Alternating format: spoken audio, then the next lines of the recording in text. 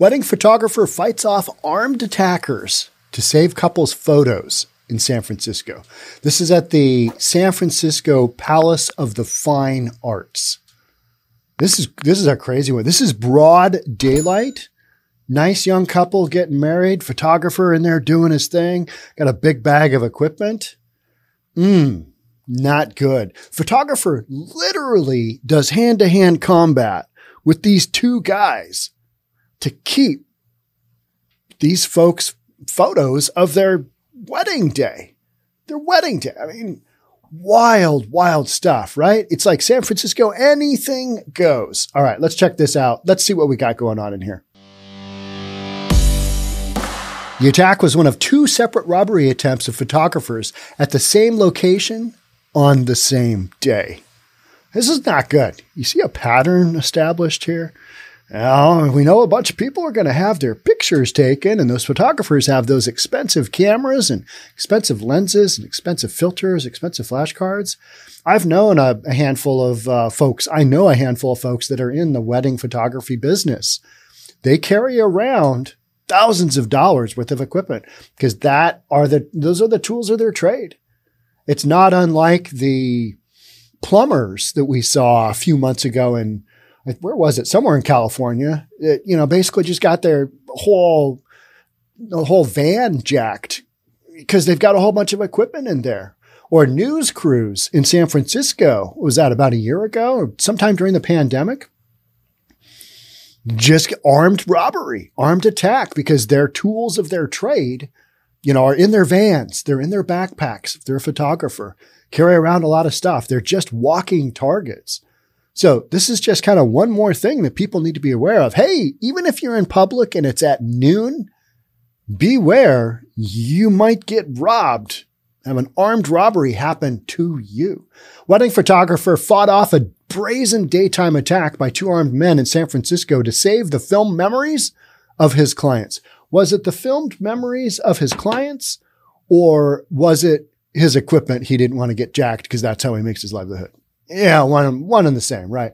But the film memories, yeah, you want to keep those as well. But is your life worth a flashcard? No, probably not. The attack happened right in front of the horrified bride and groom. You can see it happen.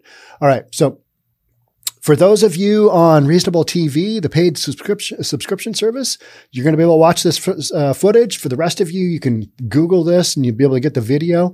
I can't show it here because it's it's a crime in action, and we can't do that. That's no go. All right. So this was a engagement photography session. The attack happened right in front of the horrified bride and groom, and it was one of two separate assaults on photographers in the same day at the same location. Both incidents were caught on video. So San Francisco's Palace of Fine Arts, this area, it's like a park. It's like a, park lawn.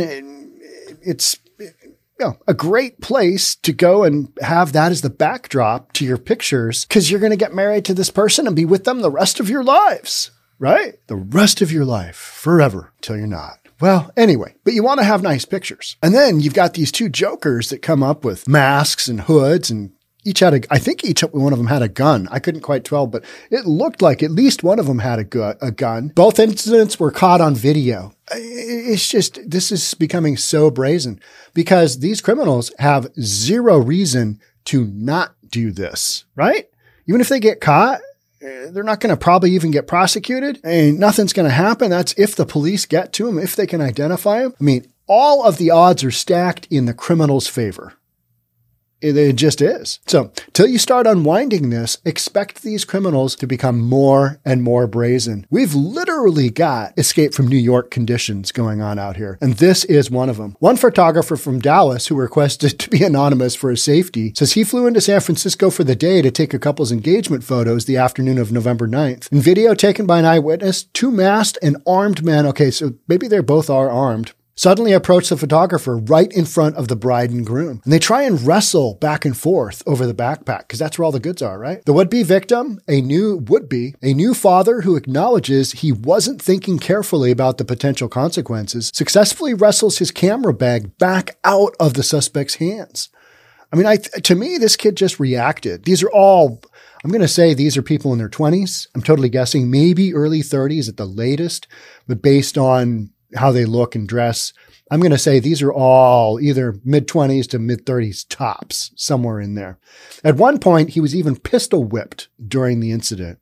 Just, butt of the pistol, boom. He's got banged on because they want him to give up his bag, and he didn't. He spoke exclusively to our sister station, KGO TV in San Francisco, to describe the harrowing experience. I was just freaked out. I tried to protect the client's memories. Man, at that point in time, I'd be trying to protect my own memories. I'd be protecting my own ability to have future memories. That's what I'd be protecting. Here's the bag. See you later. Bye-bye. Your life isn't worth protecting over somebody's memories. But everybody's got their own little perspective. The bride was crying the whole time. Well, because it's really upsetting for your engagement photographer to be pistol whipped and robbed in broad daylight at a very famous park in San Francisco. Not reasonable, right? He says he'll never work at the Palace of Fine Arts again and encourages couples to no longer hold photo shoots there. That makes absolute sense. Not hold photo shoots there. When you're 2 for 2 on photo shoots going sideways and being robbed, I'd say that's a good call. Earlier in the day, a photographer from the Bay Area witnessed another photographer being robbed at gunpoint outside the Palace of Fine Arts. In the video he recorded, you can see a suspect run away with a gear bag. That's what they're after, right? The gear bag. I look at my gear bag sometimes and, I don't have super expensive stuff, but I've got a bunch of GoPros. You could get a little bit of money for them, but even... a good Hero 11 is going to be $400 now, something like that. $500 used. What is it? A couple $100 maybe. Pawned. You're going to get $50, $25, $50, something like that. Maybe you get a little bit of money for the bag, but all the other crap, they're just going to dump. Somebody's going to tell them, nah, there's not much value here. You're not going to take the time to go sell it online, right? So, most of this stuff just ends up in the dump somewhere because it doesn't have value to be pawned. So both incidents reported to the San Francisco Police Department. Nothing's going to happen. Authorities have not reported any additional details. So just another couple of robberies that, makes it for a day ending in Y in San Francisco. That's any day at all. So wild times, but not unexpected. My last podcast, I talked about nice young couple. We're on kind of a wedding roll here. Nice young couple went from Vancouver, BC, just to the north of me, down to Napa, California, wine country. Got married. On their way back, they're doing a mini honeymoon. They're doing a little bit of traveling. And they stop in Portland overnight. Stop in downtown Portland overnight. They're going to be in a nice hotel. They do not park. And I wasn't able to confirm whether that hotel had a parking garage, but they parked on the street. Maybe it was outrageously expensive, to park your car in the hotel parking garage, but maybe they didn't have one.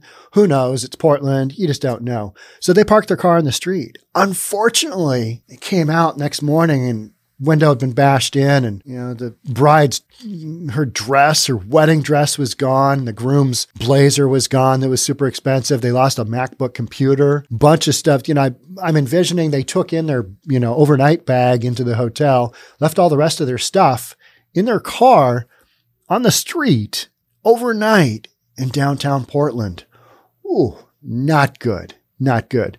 And then they wondered, why this happened to them and why they hadn't been warned about downtown Portland. You go watch that podcast to, get my take on that. But you see where I'm going with that.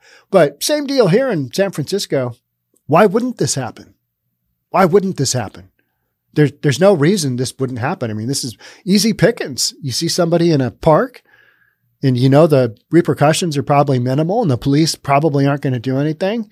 And even if they do find you and arrest you, prosecutors, criminal justice system in San Francisco, it's going to turn those guys out, next day. No bond, no bail. They're just going to let them go. Hey, here's a date for your, misdemeanor or whatever, because we're going to determine that the value of this stuff it was armed robbery, maybe something to that. But this is going on the regular. This is happening on the regular, whether it's retail theft or armed robbery or carjackings. These things are happening on the regular It's just not reasonable. It's not a society we should be living in. And yet we are, because there's policy in place that basically allows this stuff to go on. Why wouldn't these criminals? That's the real question, is why wouldn't these criminals do this? That's the real guts of it. And when you start to go look at that list, you're like, oh, well, yeah, this makes absolute sense. And it does. From a cause and effect standpoint, this makes absolute sense that this stuff is happening, on the daily. So people want to talk about gun control. All right. Bet you anything the guns these armed robbers are using are stolen. So yeah, try and control that. Yeah. Wild stuff, right? Now, you need to have laws on the books that put people in jail. You got to put people in jail. Get them off the streets. This kind of stuff can't be encouraged, and yet we are. So there's that, right? Yeah, we're just letting it happen. Why wouldn't this happen? All right, that's it for me on this one. Thanks so much for being here. We'll catch up on the next one. Bye for now.